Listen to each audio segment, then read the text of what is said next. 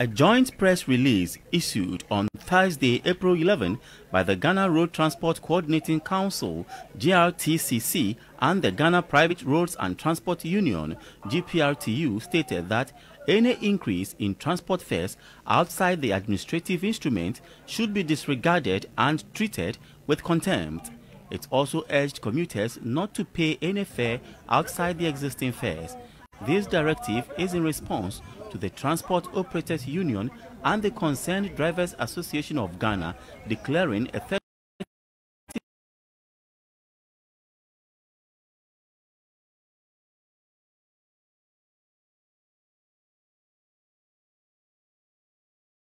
30% increase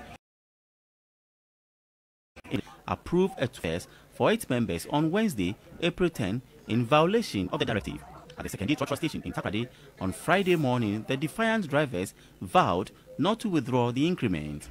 Last 2 weeks, what from 5 to 6 times and Ghana will be for fuel profit in spare parts. From last 2 weeks, fuel prices have been increased for about 5 to 6 times.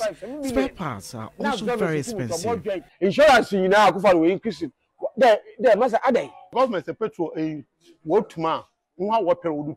Government does not give notice when increasing fuel prices, so why should Ghanaians complain when we increase fares? We will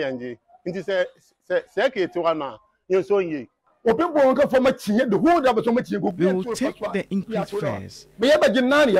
The situation was not different at the Kwensimintim taxi station. The government is unfair to us. When you go to Abidjan for about 7 years, fuel prices have been stable.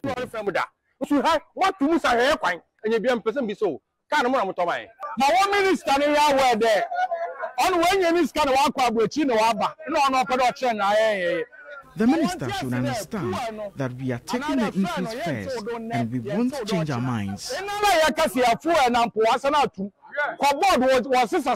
The Western Regional Secretariat of the GPRTU says it was yet to receive any formal communication from the National Secretariat on the issue.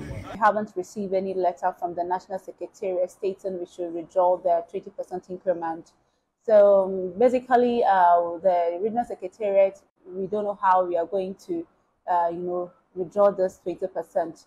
But, in the afternoon, our drivers came here. They wanted pressure on us. They came here requesting that, they won't withdraw the 20% increment. They will still go on with the increment. Other than that, they go on sit-down strike.